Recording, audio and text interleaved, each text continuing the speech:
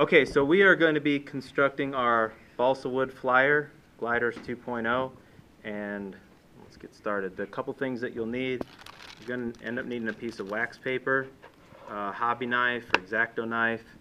You need a bunch of pins, some sandpaper, and scissors. We need a piece of foam board or cardboard to place all the pieces on, and we'll need the pattern from your design. Okay, so the first thing, and you also need the parts of the plane: the fuselage. You need this piece of balsa wood for the wing, and then this for the horizontal and vertical stabilizers, and we'll get into that right now.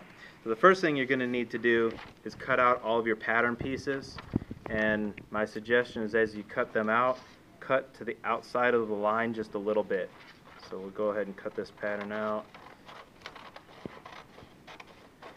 And like I said, I'm on the outside of the line so that when I actually go to cut it with my hobby knife or X-Acto knife, I can follow the line exactly.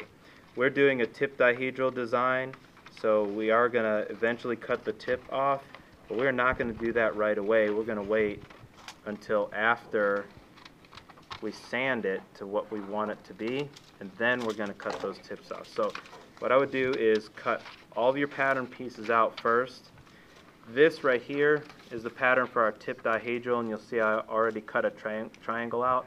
We'll get to that later. This is going to help us create a support piece that we'll use to glue the tips on once we cut those. So I'm going to set this aside, but you would cut out all of your pattern pieces and have them ready.